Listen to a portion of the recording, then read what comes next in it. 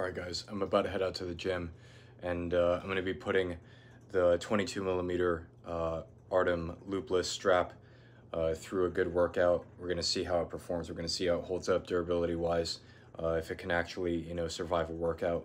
And right now it's on my Seiko 5 GMT, probably the most tooly tool watch in my collection aside from the G-Shock. But yeah, let's go.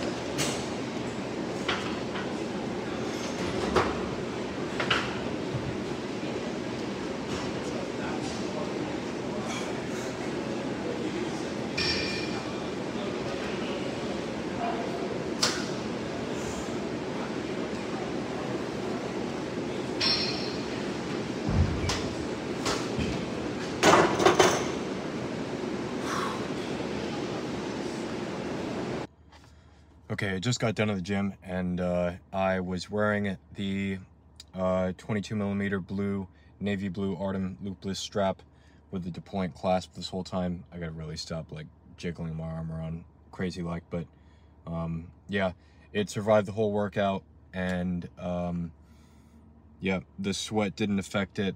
I was in the sauna for like 13 minutes, which isn't really that long, but like the heat from the sauna didn't affect it at all. It didn't affect the Seiko either. The Seiko is still running like a champ. And yeah, so far, I've only worn this strap for this workout, but like from the shock and like all of the stress that I just put this watch through, it did pretty well. Yeah, pretty impressed so far, and I'm looking forward to seeing what other kinds of abuse it can really stand up to. So yeah, more of that to come.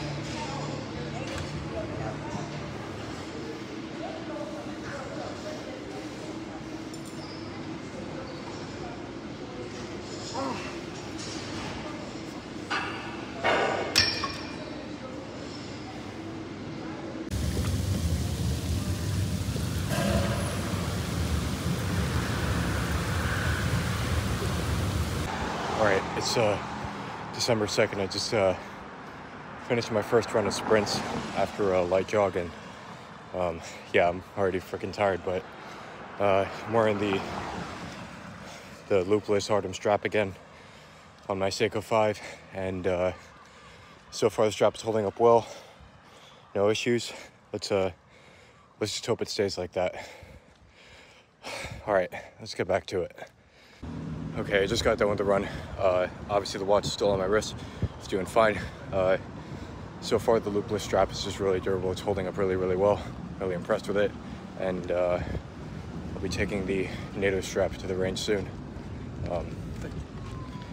Yeah, putting that in its natural environment, seeing how that performs. And yeah, we'll go from there. Stay tuned.